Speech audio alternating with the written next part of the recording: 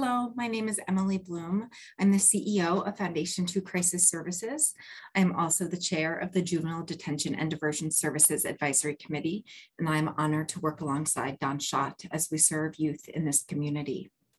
In her role as the director, Dawn is a compassionate leader who works diligently to support her team. She has a clear understanding of the issues and challenges that her teams manage as they support youth who are almost always impacted by trauma. The work is challenging and the wins can be hard to find, yet Dawn leads her team forward to change the trajectory of the youth the JDDS programs serve. In my role as the Foundation 2 CEO, Dawn and I work closely together. Youth often go between her facility and mine, and her collaborative style and willingness to partner and desire to support youth in need is impressive. She has worked diligently to look at disparity in the system and how her facility can make changes and strive for equity and inclusion of the residents who live there.